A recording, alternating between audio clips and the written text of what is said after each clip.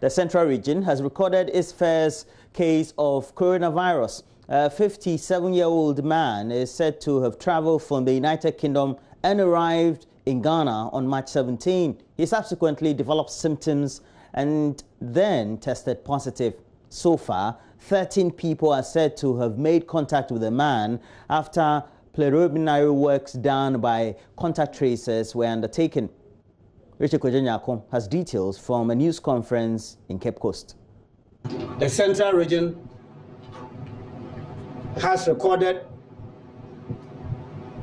its first confirmed case of COVID-19 disease. Central Regional Minister Kwame Duncan announcing the region's first case.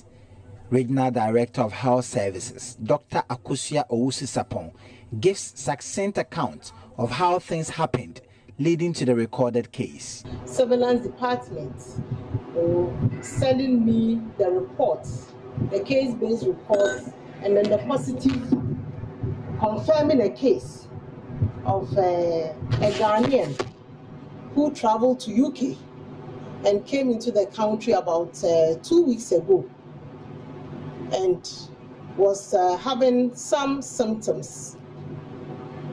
He called friends at Cape Coast Teaching Hospital, a doctor, and then he went with another health personnel. They went and took the specimen and sent to the Gucci, and the results came out as positive.